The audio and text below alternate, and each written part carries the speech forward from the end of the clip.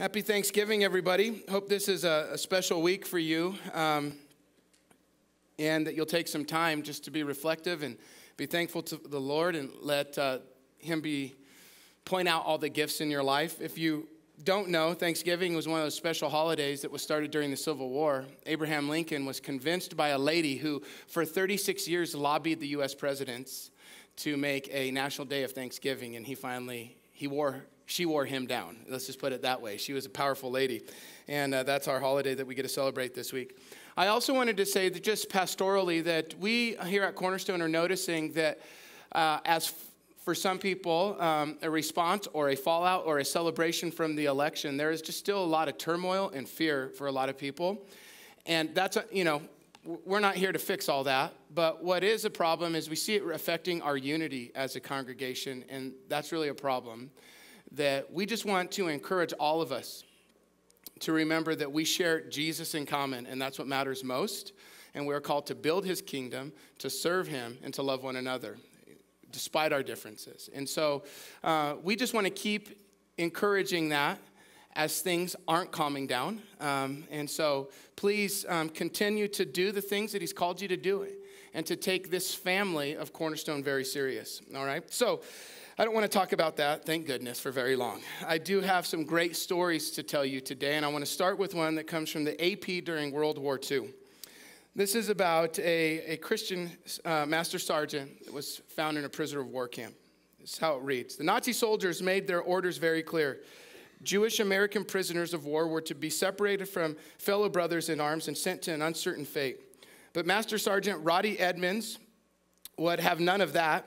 As the highest-ranking non-commissioned officer held in the German POW camp, he ordered more than 1,000 American captives to step forward with him and brazenly pronounced that we are all Jews here. U.S. soldiers had been warned that Jewish fighters among them would be in danger if captured and were told to destroy dog tags and any other evidence identifying themselves as Jewish. So when the German camp commander, speaking in English, ordered the Jews to identify themselves, Edmund knew what was at stake. Turning to the rest of the POWs, he said, "We're not going to do that. We're all falling out together." With all the camp's inmates defiantly standing in front of their barracks, the German commander turned towards Edmonds and said, "They cannot all be Jews," to which Edmonds replied, "We are all Jews here." Then the Nazi officer pressed his pistol to Edmonds' head and offered him one last chance, and Edmonds merely gave him his name, his rank, his serial number, as required by the Geneva Conventions, and he said to him, "Are you going to shoot us all?"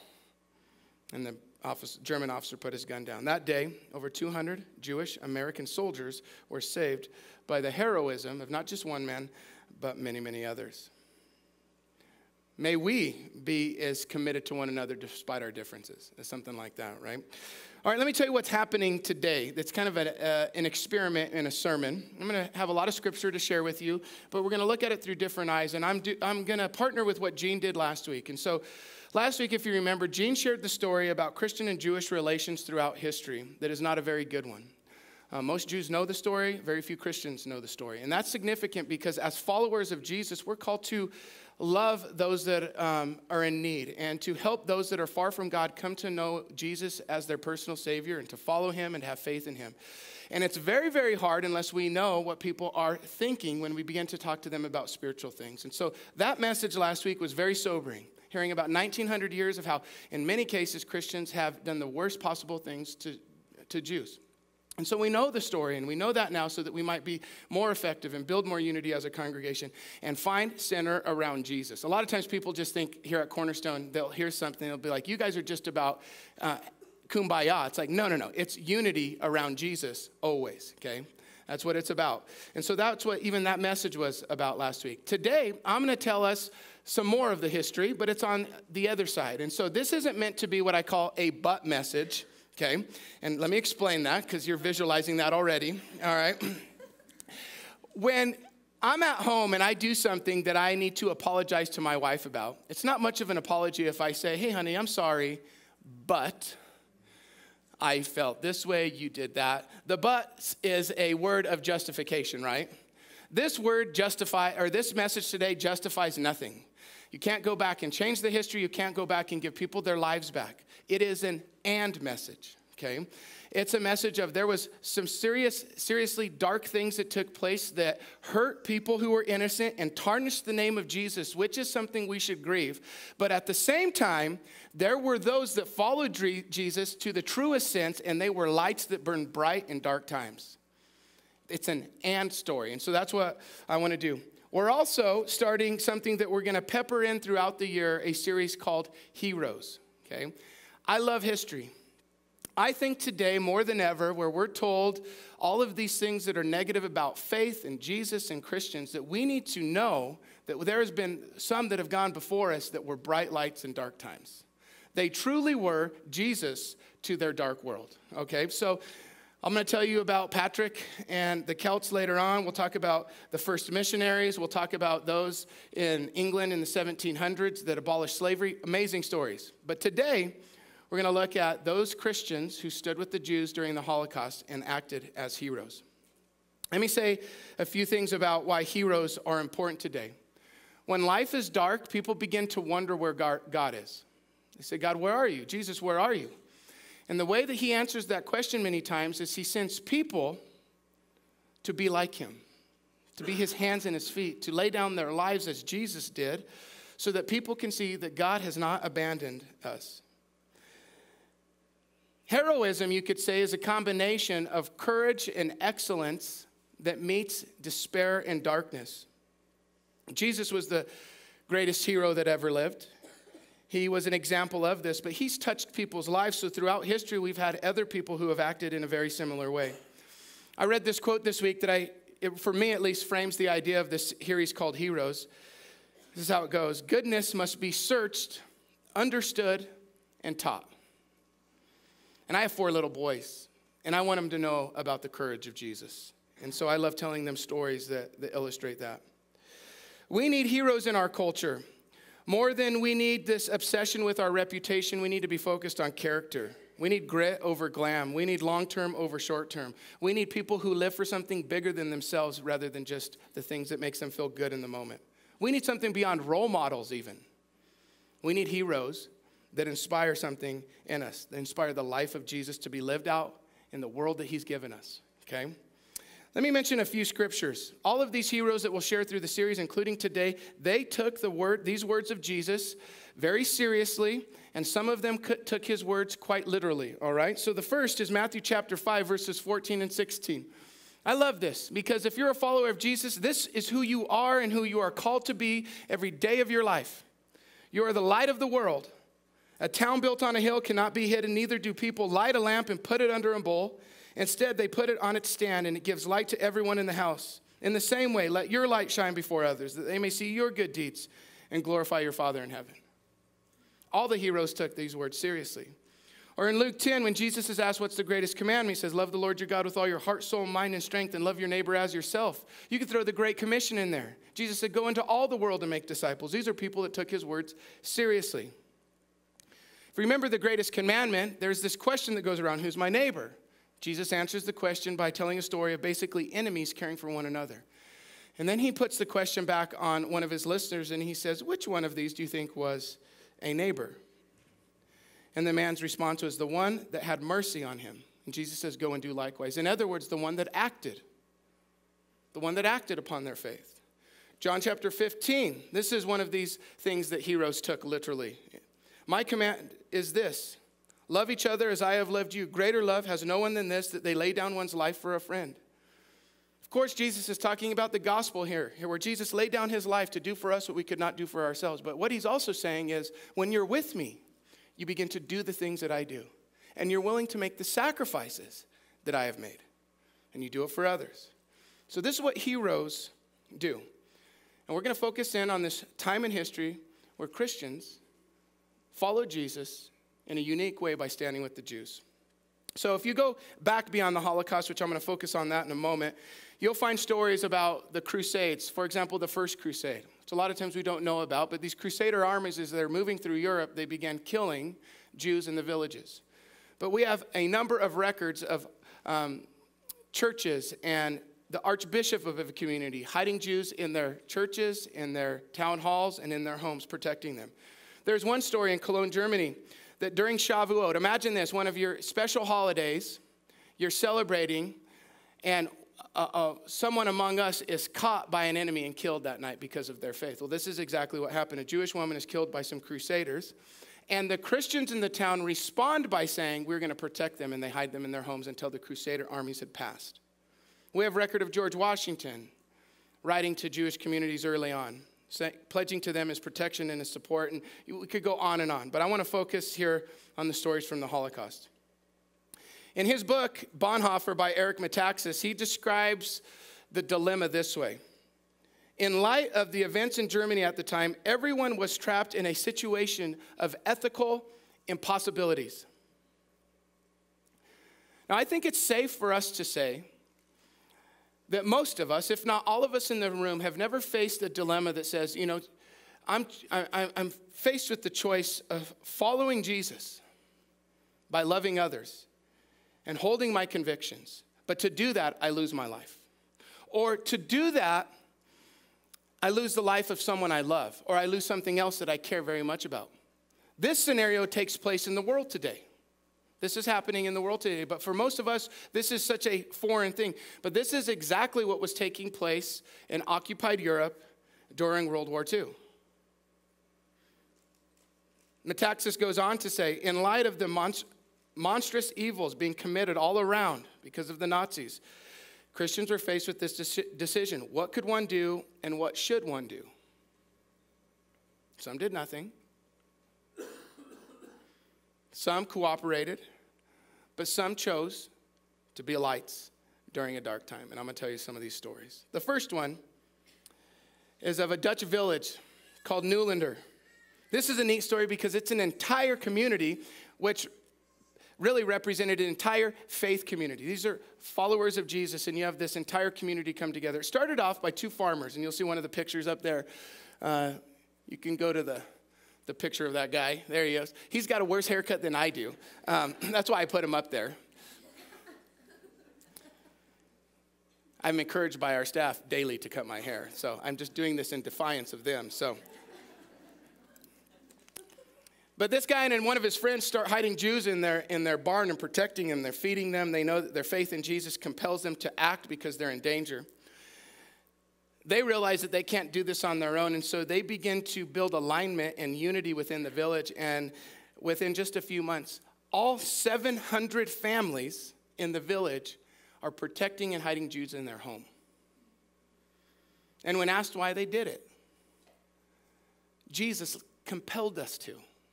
How could we not?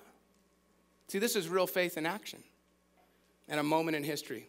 I could tell you, and I've mentioned this story before, about the Huguenots in a small village in southern France. The young Jewish children were sent out of Paris into this village in the mountains where they were protected, and they're credited for saving 5,000 Jews during the Holocaust because of their faith. See, it wasn't just about being a nice person. It was because Jesus compelled them to do something that was very dangerous and hard. I could tell you about other faith communities. Now remember, these are lights, just a few of them shining in a very dark place. But I could tell you about some Benedictine nuns outside of Krakow, Poland. Once the ghetto was set up, these women couldn't help but notice how terrible it was. They knew it was taking place, and so they began to form an underground railroad where they would smuggle Jews out of the ghetto and try to get them into safe places. What I love about this story about these nuns is in 1945, right before a Jewish uprising in the ghetto, most of their weapons from outside were smuggled in by the nuns. Guns, knives, I don't know what else, pitchforks, in their abbots.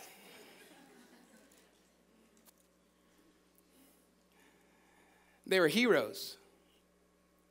May we be as wise as they were, right? Or of those villages, may we have the unity to do common good the way they did. I could tell you about a diplomat in Portugal named Aristides Mendes, who his government told him that they weren't allowed to accept visas of any Jews leaving Germany, even though that this was against their national policy, but they were afraid of what Hitler was going to do.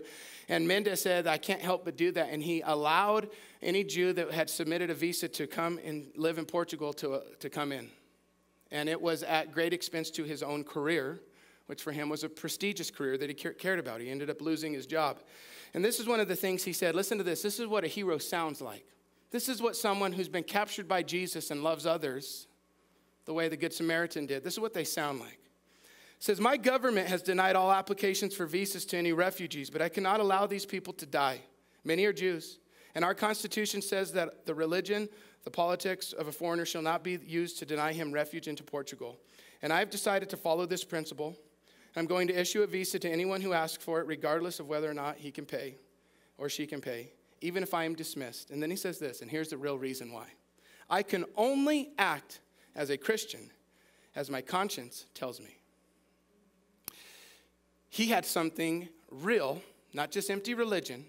He had something very real that compelled him to lay down something important to him. May we have the type of faith that would make such sacrifices for people around us, whoever they might be. This is Irina Sedler. She is a Polish Catholic nurse that was working in and around the Warsaw Ghetto. She was working for Warsaw Social Services. She noticed what was taking place. She is credited, listen to this, for smuggling out 2,500 Jewish children out of the ghetto, saving their lives. She would place them in Polish Catholic families where they would protect the kids' identity, care for them during the war.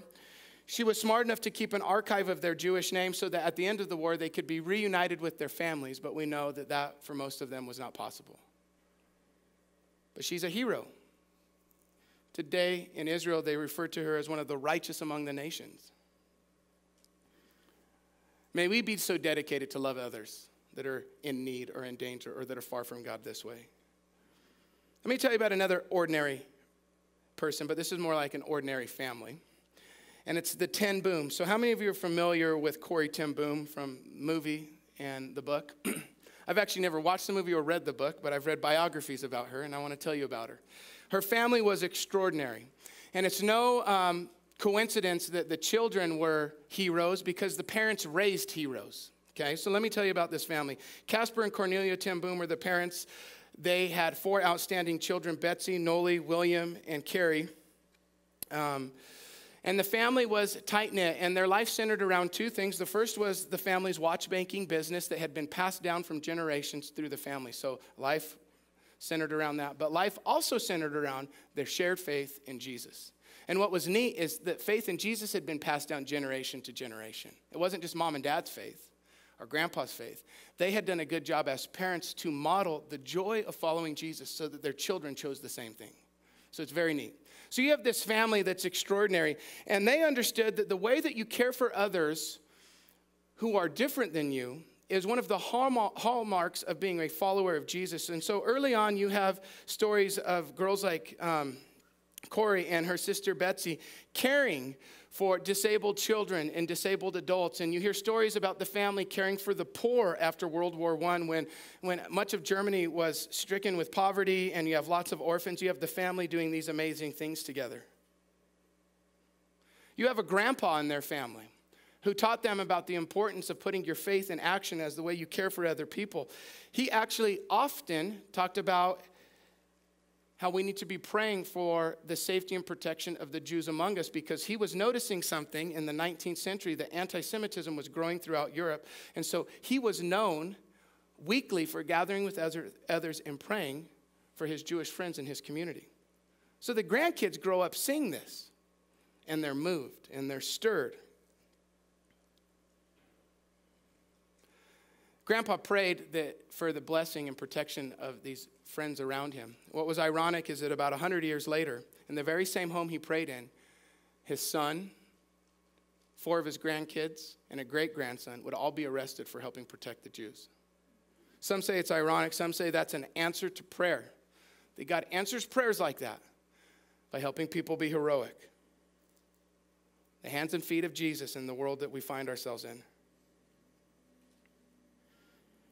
Corey's brother, William, was special. In the 1920s, he went to Germany to study, and he began to hear this racist and anti-Semitic rhetoric and just anti-lots of different groups, including the disabled and elderly. And he began to write papers warning the Christian community about what was to come. And guess what happened when he wrote one of his papers? His professor laughed in his face and said, "You're paranoid." During the occupation, the entire family worked together with others in the Underground Railroad to protect and hide and care for local Jews in their community. They were caught. They're all arrested in that home I mentioned, along with 35 others in the underground workers. They're co-conspirators, you could say. And the last night the family was together, they gathered around Casper, who is Corey's father, and they prayed. And I want to read you a couple of the Psalms that they prayed together, because I want you to find yourself hearing, these are the things heroes pray, okay? They prayed Psalm 32.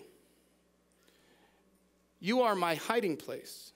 You will protect me from trouble and surround me with songs of deliverance.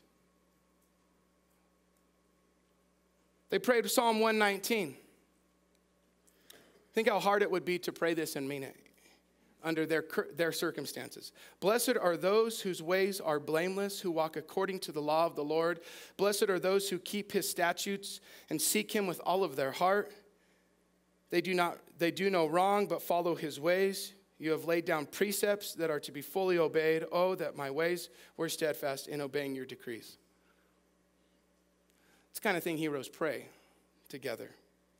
The next day after they gathered around and prayed these psalms, the family was separated, shoved into cattle cars. Their father was killed soon after arriving at a concentration camp. Corey and her sister were put in one. Later on, her sister would be killed. Corey often talks about her sister in the prisoner of war camp. She said even there she was a light.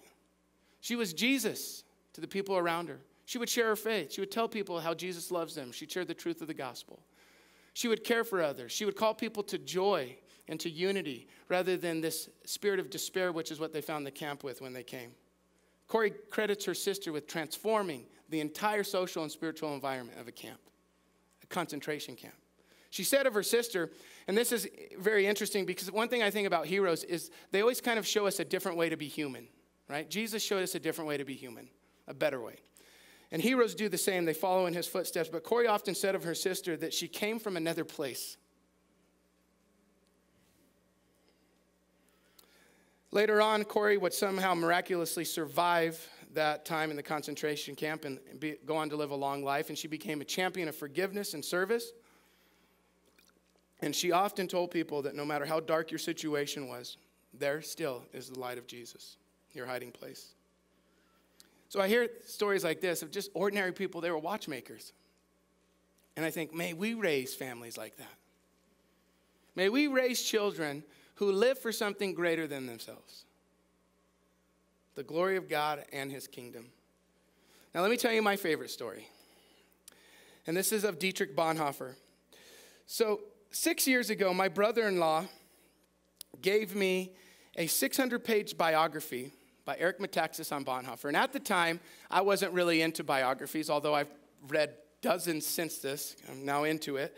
And I thought, don't you know me very well? I like short books, and this one's 600 pages. And so I started reading it, and then I'd put it down for a while, and I'd read it some more. And it actually took me a year to get through a story that is so plausible because of what was taking place, but also plausible in knowing that the kind of faith this man had. But it was still so remarkable that I was personally inspired to be more and more like him, which is really in turn more and more like Jesus. And so I want to tell you a story. The setting is Germany in the 1930s, and you have this young man in his 20s named Dietrich Bonhoeffer, who was one of 8 children and was born to a remarkable family. His dad was the most famous psychiatrist in the world, okay, for about a 50-year period of time. This is his dad. And his brother was brilliant. He was with Einstein when they split the atom. Okay, so big shoes to fill. This is his older brother. But Dietrich was no slouch. He was very brilliant in his own regard. We're told that he was a brilliant thinker and he was a brilliant musician. And so the family was actually very discouraged when at age 14, he said, the Lord is calling me to be a theologian and into ministry. They thought that was a disappointment. Even though they loved the Lord, they thought, you need to go make some money somewhere, probably. That's probably what they're thinking. But they came around. Dietrich ends up going to Berlin University, which at the time was one of the best theological schools in the world. And there, at age 21, he gets his doctorate. So that just shows us how very smart he is, right? He's a freak, okay? He's not like us. But his heroism can be like ours. he has to wait till age 25 to be ordained as a minister in the German church. And so he decides he's going to take some trips. And one of the trips he takes is to New York City, where he's going to study at Union College, which he described as a huge disappointment. But while he was there, something happened that changed his life. A friend of his, a black man from Alabama, invited him to come with him to an all-black church in Harlem, New York, where every week they would dance and sing about the goodness of God, share the gospel, and then go out and live it. Yeah. And it was the first time in his life that he saw the joy and the love that faith in Jesus can have in a person. And his heart was stirred, and we're told that his heart was really on fire, and he went for 9 months, and his entire life was changed. During his doctoral studies, he studied this question, what is the church? In 9 months in Harlem, he learned more than he did during his doctoral studies. The preaching, the music stirred him. People lived their lives in a way that was congruent to the way they worshiped on Sundays. He just said it was fantastic. So he comes back to Germany, and he comes back a different man, and he's noticed that he's not the only one that's changed. The country has changed. So during the time that he was gone, the Germans went from the second smallest political party to the second largest, and they're on the rise. And Bonhoeffer is feeling stirred by the Lord to begin to speak out and to try to keep the German church from being contaminated. And so listen to this. Just 4 days after Hitler rises to power as the Fuhrer, Bonhoeffer gives a national radio speech where he begins to warn German Christians about false leaders. And he says there can only be one Savior for the German people. And he often talked about leadership. He said real leadership is the type that lays down its life for others. It's not the type that says lay down your life for me. And so the man just had conviction and courage and grace. Nazis were taking over everything. So there was this big internal fight within the German church. And Bonhoeffer, along with other theologians like Karl Barth, got together and they wrote something called the Barmen Declaration, which is really a repudiation and a separating of themselves from the German church, which was becoming very anti-Semitic and racist and violent. 6,000 pastors signed it. This was during a time that the Germans were trying to say to pastors, you need to pledge your allegiance to Hitler, and they were putting pictures of Hitler on the altars of the churches. So in a span of just a few months, you have a few thousand churches and a few thousand pastors that separate from the German church. They create what's called the Confessing Church of Germany, which their goal was to continue building the kingdom of God, advance the Great Commission, and represent Christianity very well during a dark time. They basically said, we're going to be lights in a dark world. By doing so, they officially announced to the world that there was a group of Christians in Germany that officially and publicly declared their independence from the Nazified church. In the months that followed, Bonhoeffer found himself making significant leadership contributions to the new confessing church. He taught and ran an illegal seminary where they taught the scriptures and the gospel was centered to what they taught, and he trained leaders this way. Bonhoeffer often preached to large crowds and wrote articles, continued to speak on the radio, warning Christians in Germany about what the Nazis were doing. He referred to a type of faith that doesn't act, or an apathetic type of faith, as cheap grace, which is a great way to describe it. In 1938, the seminary was shut down, so they went underground. Eventually, the Gestapo, watching Bonhoeffer, was trying to censor him. They told him he could no longer make public speeches. They figured out that he now had this underground seminary, just not an illegal one, and they shut that down as well.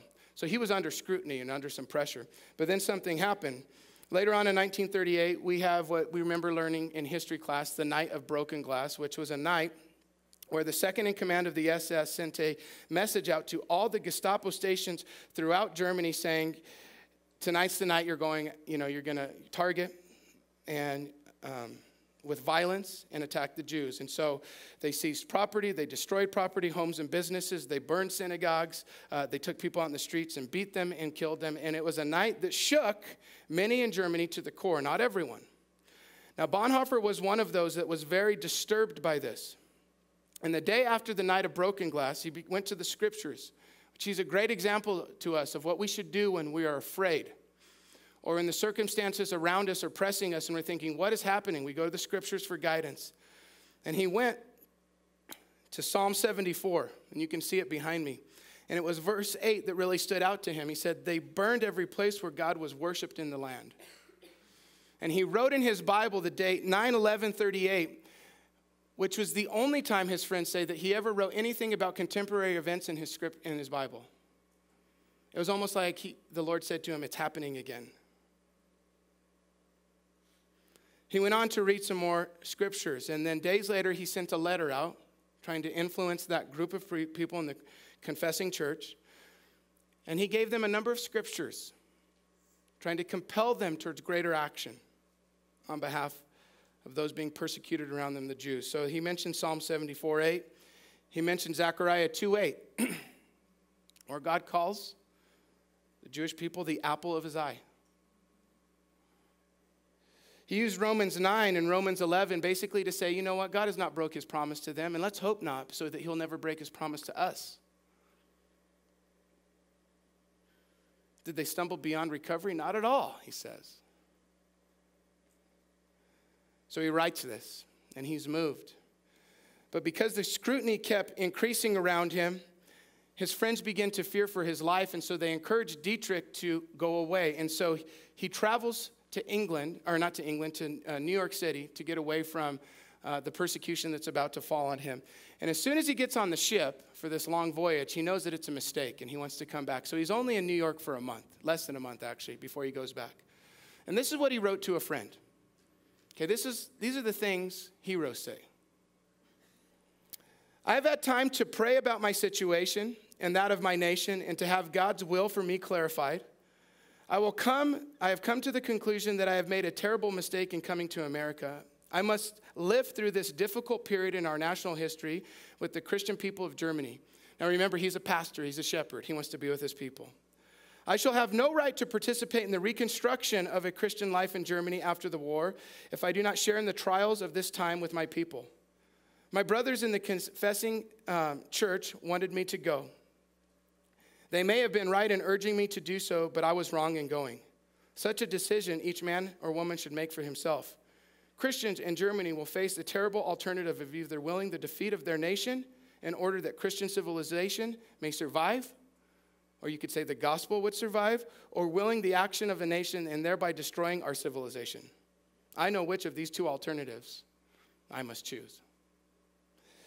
So he comes back, and that new clarity wasn't just that he was going to be a part of this internal fight among Christians in Germany, but he was now going after the Nazis. And so his brother has a job in German intelligence. And Dietrich gets a job in German intelligence and becomes a spy. And he travels around. I love the guy. He's such a stud. He travels around Europe. And he's sharing information with the Allies, and he's a double agent, and he's a spy on behalf of the enemies of the Nazis throughout the world. During this time, he was also a part of planning the Valkyrie assassination plot. He was a part of smaller efforts to smuggle Jewish families out of Germany to protect them.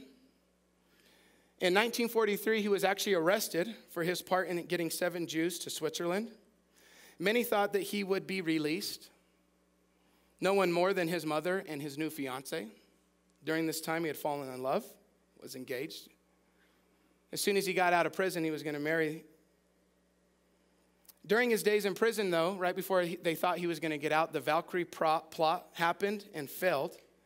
And what followed was thousands of arrests and many people who were tortured and many names that were given out. And one of the names that was given out as a co-conspirator to the assassination on Hitler was Dietrich Bonhoeffer. And so his fate was sealed. And at dawn, on April 9th, 1944, he was hung as a traitor in a concentration camp. In the days leading to his death, he continued writing to his friends about death. And he would say things like, death is the worst thing that we can face. It's terrifying, it's devastating, and it's final. It is the worst thing. Unless, he always said, you know the God of the Bible. You know the risen Jesus, who has changed everything. A few evenings before he was killed, this is what he wrote down as a prayer. And I want to read it to you because this is the kind of thing heroes pray. And you tell me if this doesn't sound like Jesus in the garden, okay? These are the words of Bonhoeffer, his prayer. "O God, early in the morning do I cry unto thee. Help me to pray, and to think only of thee. I cannot pray alone. In me there is darkness, but with thee there is light. I am lonely, but thou leavest me not. I am feeble in heart, but thou leavest me not. I am restless, but with you there is peace. In me there is bitterness, but with you there is patience. Thy ways are past understanding, but thou knowest the way for me. That sounds like the prayer in the garden, right? Not my way, but your way. Whatever it takes, God. And to pray that prayer, it's certainly a huge struggle. Bonhoeffer told friends before his execution that it was an honor to suffer and to die for the Jews of Germany. His body was burned. One of his friends said it would have been an honor for Dietrich to have his body disposed the same way that the Jews their bodies had been disposed by the Nazis. What an amazing story. May we be men and women of such conviction, right? And of courage. Doesn't his life and all the other heroes' life scream Jesus? It was very, very dark. But people said, we will not change who we are or what we do. And their actions compelled them to make the greatest sacrifices on behalf of others around them that they cared for. But ultimately, it was for Jesus that the sacrifice took place. Their life was about him. Let me tell you one last thing that's neat about this idea of heroes. Worship team, you guys can come out. I think this might be the emotion that many of you are feeling right now. Often we use words like inspired or convicted, or we want God to do that type of thing in us. We want to love Jesus that way, that we'd be willing to do the same thing. Well, recently, psychiatrists have come up with a new emotion. So I don't even know how they do this stuff, but it's good, and pastors can use it. So I'm glad they did, all right?